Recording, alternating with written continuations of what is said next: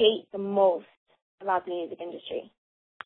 I think what I don't like is the fact that like back in the day, it used to be more about grooming the artist, but these days it's not at all. It's like you have to, you basically have to jump right out the box. It's no more, beliefs in, you grow with an artist. It's just all about a hit right now. So I think that's what I don't like is the fact that, it's not really about the music no more. And, right now because of the internet, it messed the whole, the internet did two things. It blessed the artist to be able to do independent stuff. You just have to work really hard to do it.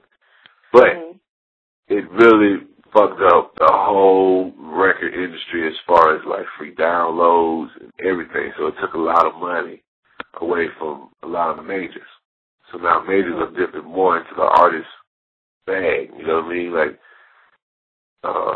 they're taking money out of touring now, which never happened. You know what I mean? It's just everything is really completely changed.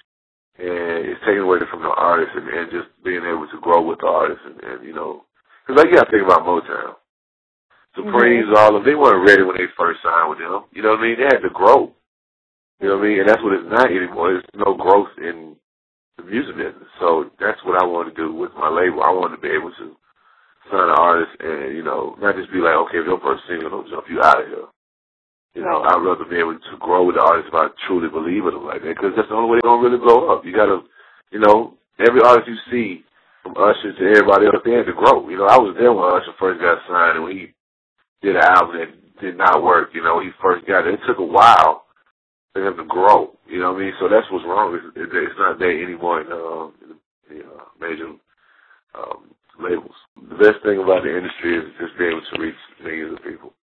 That's it, It's something that you love to do, and when people feel your music and where you come from, it's really special. So being that you're a Southern artist, on our site we have a list of the top influential Southern rappers.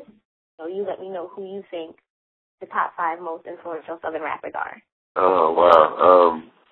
I'm going to say 3,000 first. Okay. 3,000. I'm going to say CeeLo. T.I. Okay. Scarface. I'm not putting this in any kind of order, really. I mean, Drake will be number 1, but I'm going to say Mitch, too.